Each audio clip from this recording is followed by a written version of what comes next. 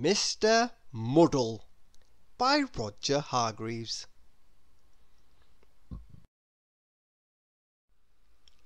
Poor Mr. Muddle just couldn't get anything right. Everything he did, everything he tried, everything he said was muddled. Totally, utterly, completely, absolutely muddled.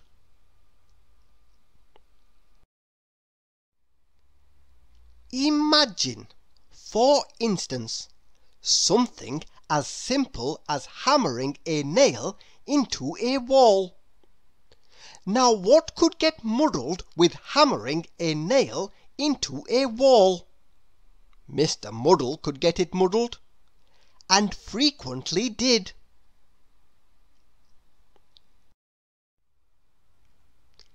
Imagine, for instance, something as simple as putting on your coat. Now, what could get muddled with putting on your coat? Well, see for yourself. Only Mr. Muddle could put on his coat like that.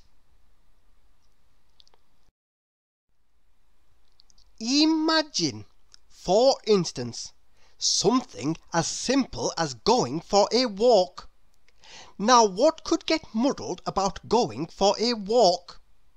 Well, when your legs start walking one way and you start walking the other, that's a very muddly sort of a walk. Poor Mr. Muddle, walking one way and going another.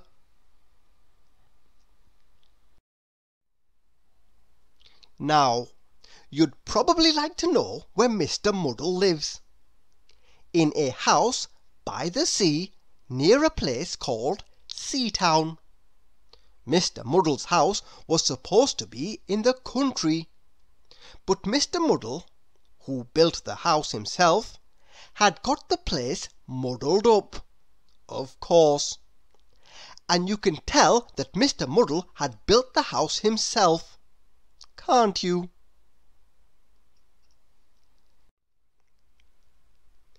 This story starts one afternoon when Mr. Muddle was having his breakfast. Yes, we know you don't have breakfast in the afternoon, but you do if you get your meal times muddled up. Mr. Muddle was having bread and butter and jam and a cup of tea with milk and sugar.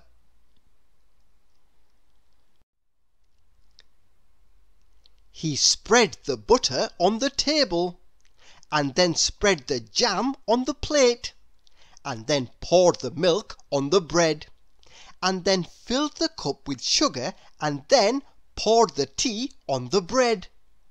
What a terribly mixed up breakfast! That afternoon, after breakfast, he went for a walk down the beach near his house in order to work up an appetite for supper. He met an old fisherman called George, whom he knew quite well. "Good afternoon, Mr. Muddle," said George. "Good evening," replied Mr. Muddle.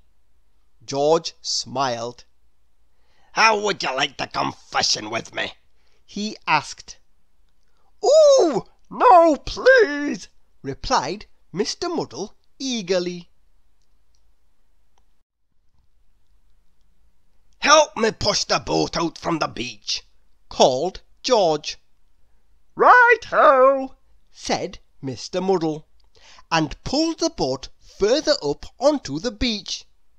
"Oh, Mr. Muddle," said George, and had to show Mr. Muddle the difference between pulling and pushing. However, eventually, somehow or other, they managed to get the boat out to sea.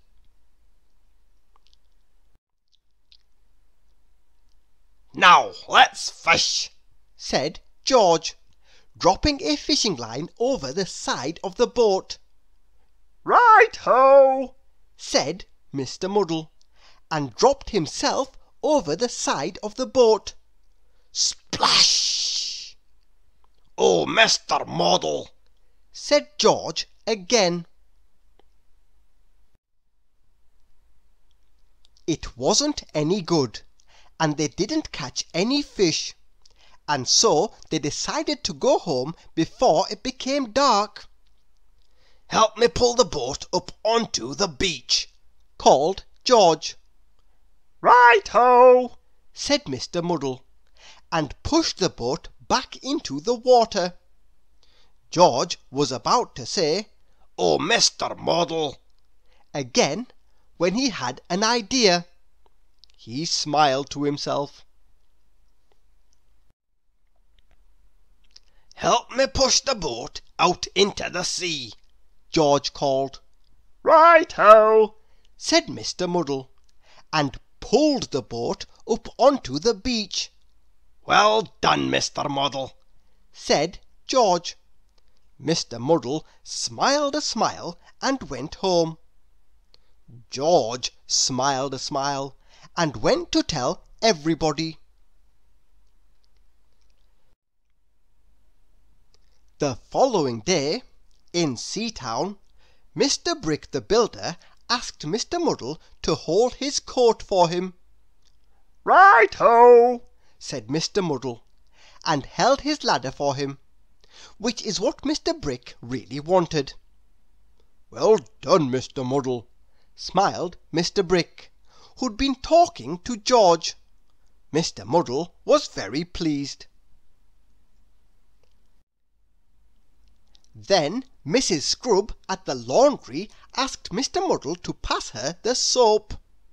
"Right-ho," said Mr. Muddle, and passed her a clothes peg, which is what Mrs. Scrubb really wanted. "Well done, Mr. Muddle," smiled Mrs. Scrubb, who'd also been talking to George. Mr. Muddle was extremely pleased. And then Mr. Black, the coalman, asked Mr. Muddle to lift a sack of coal down from his lorry. "Right-ho," said Mr. Muddle, and lifted a sack of coal up onto the lorry, which is what Mr. Black really had wanted all along. "Well done, Mr. Muddle," smiled Mr. Black. George had talked to everybody. Mr. Muddle was delighted. In fact, Mr. Muddle was so delighted he decided to go home and cook himself a large meal to celebrate. Roast turkey, and peas, and potatoes, and gravy. He put the turkey in the cupboard to cook. He peeled the peas. He put the potatoes in the refrigerator to boil. And then, do you know what he did? He tried to slice the gravy. Oh, Mr. Muddle. Thank you for listening.